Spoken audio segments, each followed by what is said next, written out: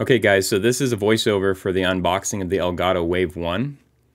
And really what I wanted to show you guys in addition to the unboxing was what does it actually sound like.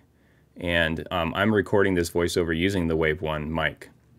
And I will tell you that I think the voice quality from the mic is actually really good.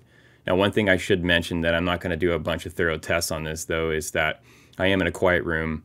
The only thing that's really in here that's making any sound at all is my desktop, which is pretty quiet. It's got quiet fans in it. So you probably likely can't hear much background noise, which is good. I will tell you, I feel like the voice clarity of this mic is exceptional, honestly. I do have a Behringer USB soundboard with an XLR Behringer C3 mic.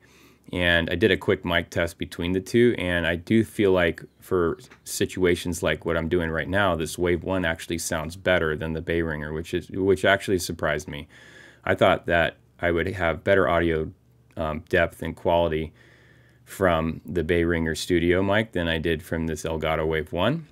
The Wave 1 is obviously a less expensive solution, and I think it came in at about $130, and if you put the three pieces together from my Behringer setup, it's roughly $175 for that same type of thing. So mic, cord, and board.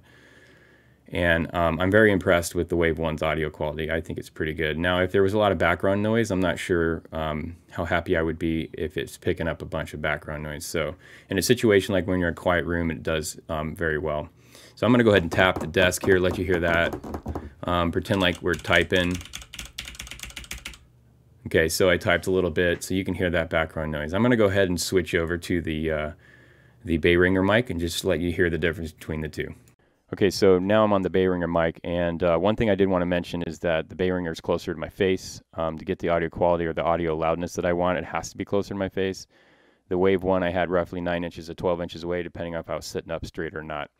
This is the Behringer C3 microphone, and I just wanted to do a quick comparison so you guys can hear the quality of the Wave 1. All right, so one last test I wanted to do in this recording real quick before I finish the video is I'm going to do that same tapping on the desk and hit the keyboard so you can tell the background noise difference between the Wave 1 and the Behringer C3.